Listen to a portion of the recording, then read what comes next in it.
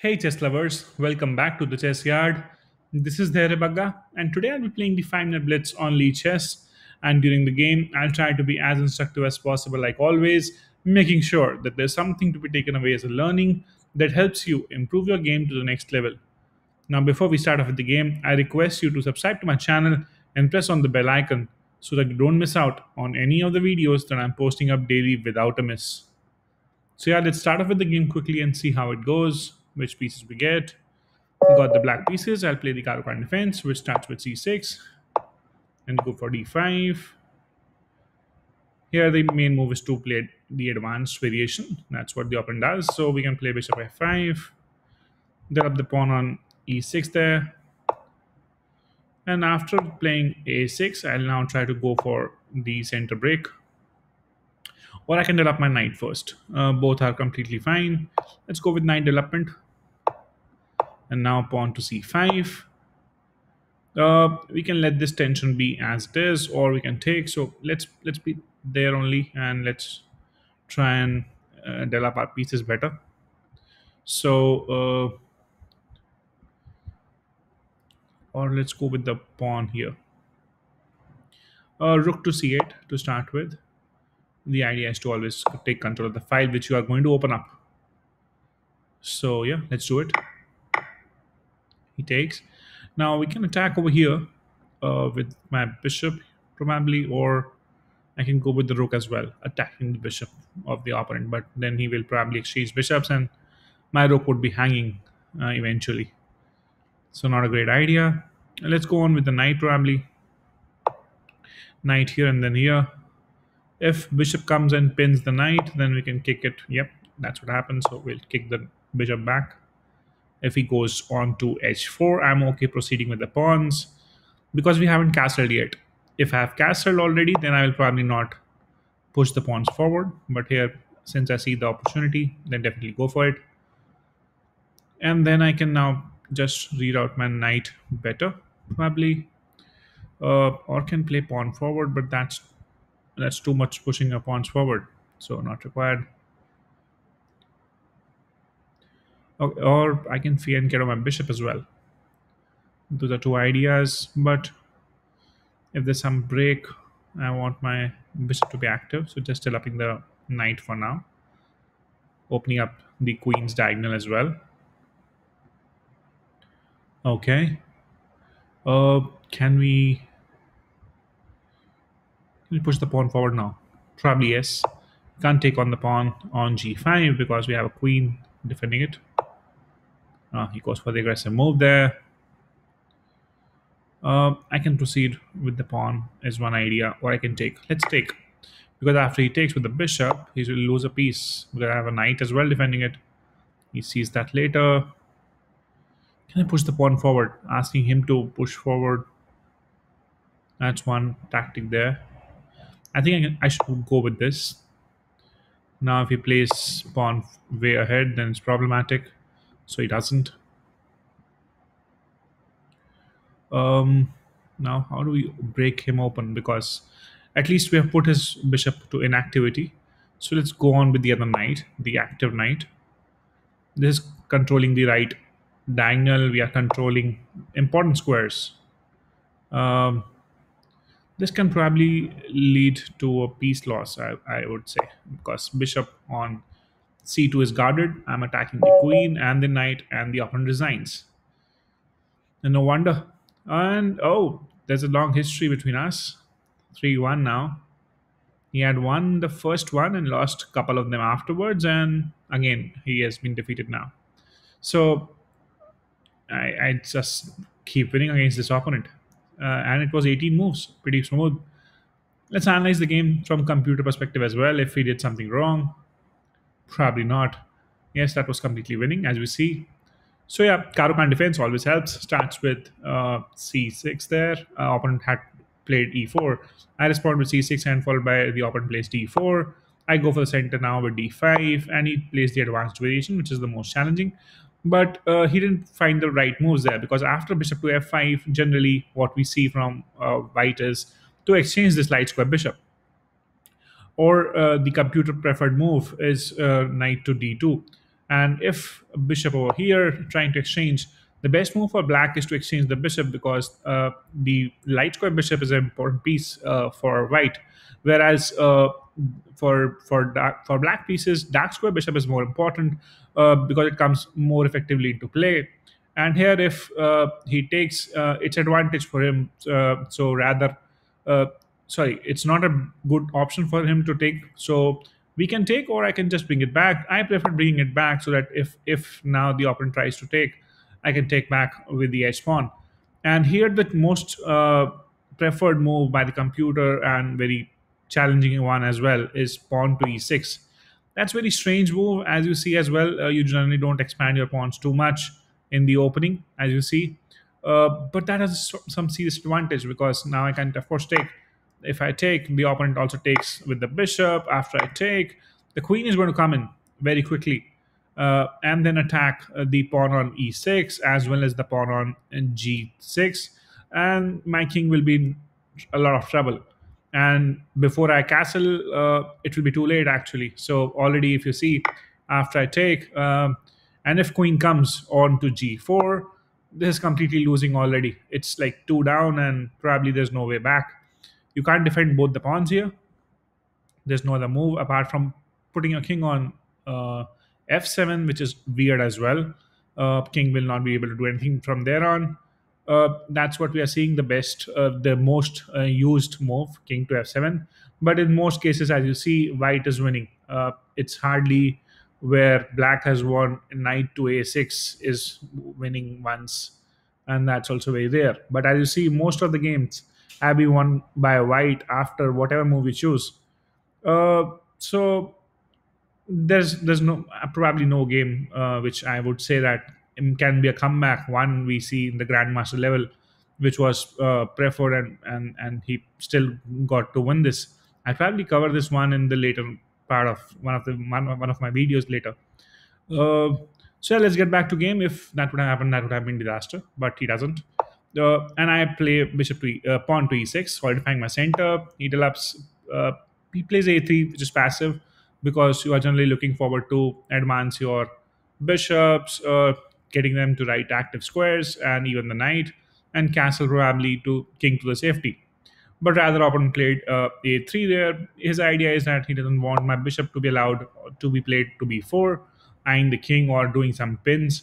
But that's not a problem, because you get a chance to play c3 if I try to bring my bishop, and that opens up the queen's diagonal as well. So that's always helpful and solidifies your pawn chain too. So you don't need to play a3 here. So that was a passive move. And after bishop to e2, I respond with knight d7, just trying to make use of my knight as well, getting into active. Opponent castles, so pretty fine here. I go for the pawn break now with c5.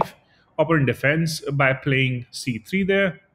And yeah, I thought here for a few seconds and probably played the best move, I guess. Yes, rook to c8 is the best. Because the whole point of playing c5 was that you will break open the pawn chain as whenever you get a chance.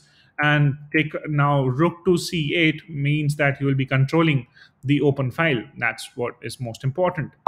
And that's what happens in the game. Opponent here played b4. I thought that was weakening for sure, because now I get to take on the center. He takes back, and c file gets opened up, and his pieces are not developed. As you see, on the queen side, he has opened up the file as well, where my bishop is also already eyeing. So that was always the threat, as I mentioned in the game as well. Here in the game, when we go back, I played knight to e7. Opponent plays bishop g5, trying to pin the knight over there, but probably of no use, because after h6, the opponent has to retrieve. And if it retrieves on h4, which happens in the game, that is a bad move. That gives me more space to proceed with, and that's what I do. I played g5. Now, generally expanding the pawns on your king side after you castle is a bad stuff. But since I haven't castled in the game, and probably it won't be required looking at the position, as you see, king is pretty much safe in the center. That's the whole purpose. My rook is active on the c file. That's also one purpose of castling, that you want to get your rooks active. As you see, my knights are in the center, so they can probably create some activity. And I have pushed my opponent's bishop to an inactive square, which is g3, and it's probably eyeing just his own pawn, nothing beyond that. So that's how you control the system and make sure that opponent's pieces are on inactive squares and yours are on actives. That's what happens in the game. He goes to at g3 there. Again, I have a few more options here. I went with knight to g6 first, trying to get my pieces towards the king. Again, one more option which you should always consider. You can't attack with just a couple of pieces towards the king side, but have some more activity towards it.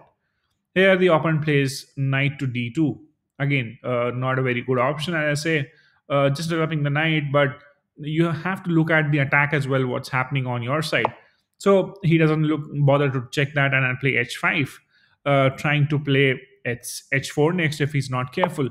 Here, the opponent plays he plays h4 himself, and probably should not, because he should just make sure that he plays the h3 there, so that my bishop is also not threatening any attacks over there, and he can also retrieve his bishop back, but offers me a free pawn there, because after I take, he cannot of course take back, because he loses the piece in the process of exchanging, and this will be deadly. This should not be able, he can't control this from here. The attack is pretty hard from here, as you see. After some moves, even if we follow the best moves for white, that's not winning, and that's not going to help.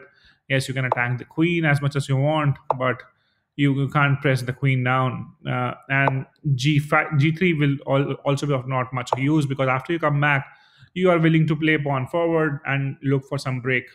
You have a bishop as well, which will quickly come to e7 and attack on the h4. You have a knight ready to be navigated through as soon as possible whenever you get some exchange over here, and you're pretty safe.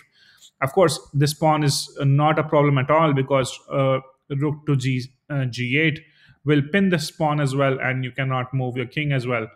And as you see, the knight is more inactive, rook is inactive. The other rook never came into the picture, so that's bad way of playing. So always be careful when what opponent is doing, rather than just playing your stuff. And I took on the pawn there, and he goes back, and I push the pawn forward. That's more important, to continue attacking and make opponent think.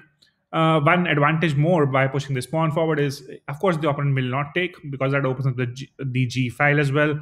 And as I said, rook can come on the g file, attack the king. So opponent cannot afford to play to take the pawn, but has to move forward. And as soon as he does, that pushes more pressure towards him, because now he has made one more piece inactive. This bishop will be inactive throughout the game. And as you see, all my pieces are pretty much active, though the bishop hasn't been developed yet. But it's controlling some pawns. It takes one move. The diagonals are pretty clear. No pawn chain is blocking my bishop. That's important. And the pawn chain which could have blocked my bishop, which was the light square bishop, was developed before creating this pawn chain. So the ideas were pretty clear from beginning, as you see. And the rook is, of course, behind the pawn and can come to g8 and then attack and pin the king as well. So pretty good position, as you see. That's why computer saying 2.1 in favor of white, in favor of black, sorry. And probably I'm just a pawn up, but in position wise, I'm pretty much ahead of the opponent. And here I played knight to b6. My idea was just to read out my knight. I didn't want to continue with bishop to c2, because yes, I can go there, but then queen moves away. I'm not doing much with my bishop, so I didn't want to do that. But rather develop my knight, which was still kind of, I would say, less developed, and I can probably find a good square for my knight as well. Exchange some stuff, because here he has one inactive piece, which I can take advantage of throughout the game. I am playing with extra pieces, even if it's like not having a bishop with you, so you are ahead already. And now my opponent plays the final blunder, which was knight to b3. Of course, and that what caused that? Because he cannot move this knight. Going back uh, to e1 is probably very rare. People will consider this. That's a computer move, definitely. You will never think of going back to e1. Generally, you will look going forward towards the opponent. And if you see, this knight is not going anywhere apart from that e1, which is rare, as I said. Also, his bishop isn't doing much. He cannot go on to d3 as well. and all these squares are pretty much guarded, so the bishop is inactive as well, and the knight is also stopping bishop from going anywhere. Anyways, this was again blocked. So the control of this game is tremendous. The opponent doesn't have any valid moves. You are controlling the whole c file as well. The bishop is controlling b1 as well. So where does the queen or any piece go? That's the whole point. So in that process, he just tries to free up the squares for queen so that queen can have some activity maybe. But that is a final blunder, because of course you have to see that as well. Because you had played the bishop early and open up the c file and put your rook on the c file, you had this good square which is bishop to c2, which actually forks both the pieces, and there's no way that both can be saved, because to save this a bishop fork, you have to uh, come over here or here. That's the only two places to save both the pieces, and both are being attacked with the bishop. So you cannot do anything about it, and the opponent resigns. So that's how you should create your game, I would say. uh, Understand and make your opponent's pieces inactive, make sure that yours are active. As I said, taking this bishop out of the pawn chain before creating it was very important. That's what happens. And you have put the opponent's bishop on an inactive square where the opponent bishop is as equal as not being on the board. So even if he wouldn't have blundered, there's no way I see him getting a good counter attack from here. So that was completely dominating. I hope you like the video. Do let me know your feedback. I hope this helps you improve your game to the next level. As I said in the beginning as well, the whole motive behind creating these videos is to help you improve. And even I improve by playing and probably explaining as well. So yeah, that helps everyone. I hope if you like the video, do like it on YouTube as well. Do comment. Let me know which openings you want me to cover, because I generally am a player who plays London System and Caro Kann, and these two are my favorite opening, London from white and black. When I'm playing from black, I play as Caro Kann defense. So I like both of them. Both are pretty much working out for me. I've been improving throughout the last few months, and uh, day 100 is on the way of Chessyard being there. So on Monday, I'll be completing 100 days of Chessyard, one video daily without a miss. So yeah, keep pushing me going forward. Let me just focus on my game and help everyone as always. So thank you so much for your time. Take care. Bye bye.